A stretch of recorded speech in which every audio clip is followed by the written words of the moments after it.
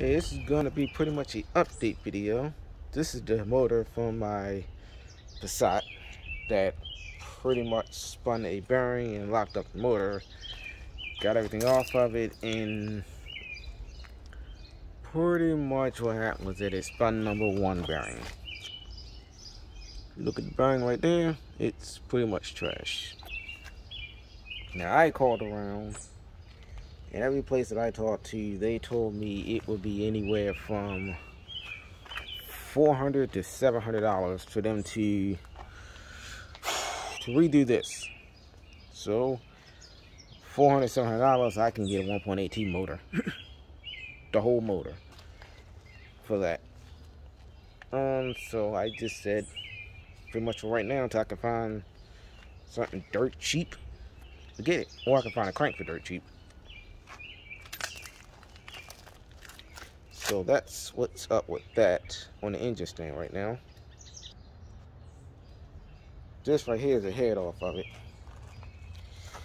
which I pretty much had rebuilt and redone. So that's pretty much new and in perfectly good condition. So I'm debating on what I'm probably going to do with it.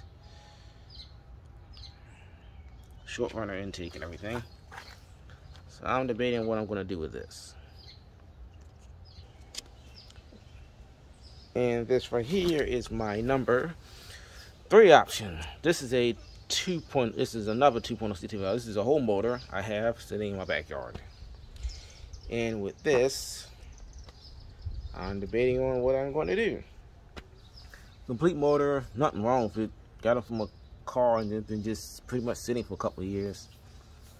Spins, turns, and everything. Everything's fine on it. So I don't know. But I want to turbocharge my car. So what I'm thinking about doing is, since my car right now, it got a 1.8 16 valve in it, and it works fine. So I can either put on a turbo part to, well, lower the compression, put 2 head gaskets, lower the compression on it, and then just turbocharge it with a 6-puck. That's one of my plans are. Or I'm going to just say forget it and just drive it stock, and then just take this motor off. You know, pretty much take this motor off and put it in a bag or something and junk it somewhere. Well, pretty much put it somewhere until I can find a crank for it, and then just take that motor right there and put it on the engine stand, tear it down, and just completely rebuild it with forced pistons, rods, everything else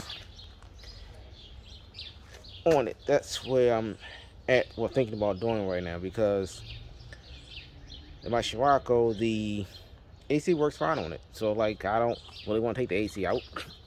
I can easily, but I just don't want to take it out, because since it works fine. So it's like, I don't want to pull it. And it might, I don't want to pull it. I want to keep the AC in it. So I might just take the motor, take the other motor, pistons, well, low compression pistons, forge rods, pretty much port and polish heads and everything else on it, and just ride it like that. So this is just an update on what I'm debating on doing with it.